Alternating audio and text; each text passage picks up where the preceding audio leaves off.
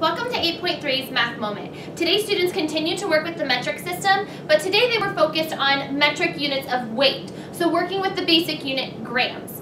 In the metric system, all weight is measured in grams, and then other units of grams, including kilograms, milligrams, and the other ones in between.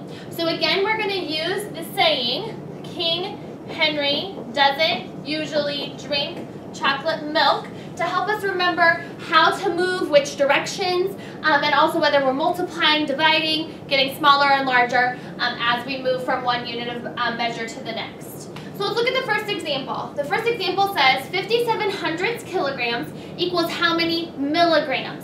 So the strategy that we've always used, or we've been practicing, has been to start with what you have a number for. And in this case, I have a number for kilograms.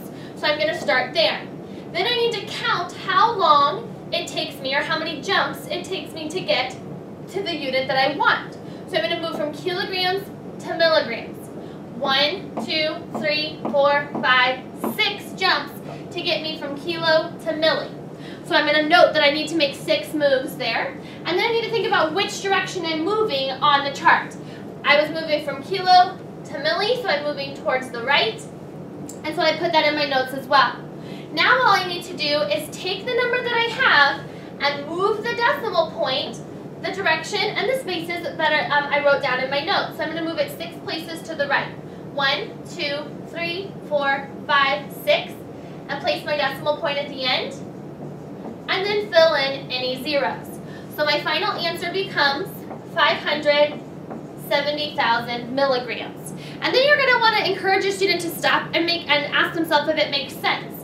If I have this many kilograms, should my number for milligrams be that much larger? And the answer would be yes, because I would need more milligrams to equal the same amount of a larger unit, kilograms.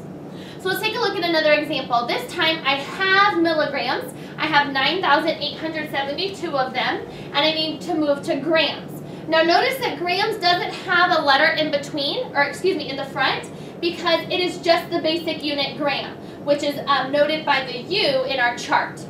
So I'm going to move from milligrams to grams. 1, 2, 3, and I was moving to the left.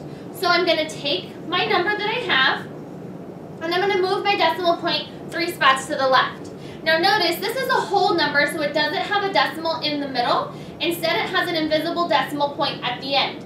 Every whole number has an invisible decimal point at the end. So I'm going to move it 3 spots to the left. 1, 2, 3, for a final answer of 9,872 thousandths. So then when students got some practice with just basic conversions, they then applied that knowledge to word problems. So let's take a look at that in example 2. It says 2 packages are on Jordan's porch. Package 1 has a mass of 1 56/100 kilograms. Package 2 is 756 grams. Which package has more mass? How much more?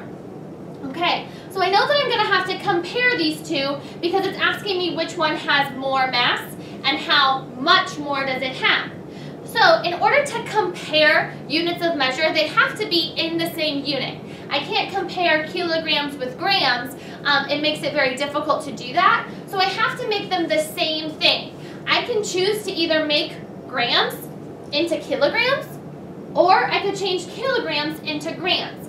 The problem doesn't indicate which one I need to convert it to, so I could make that choice. As long as I make both of the numbers the same unit, I'll be able to compare them appropriately. So I'm going to choose to go ahead and work with kilograms and change it to match grams. So I already have 756 grams, and now I need to work with 1.56 kilograms and move it 3 spots. I believe 3. 1, 2, 3, yes. So I'm going to move it 1, 2, 3, add a 0.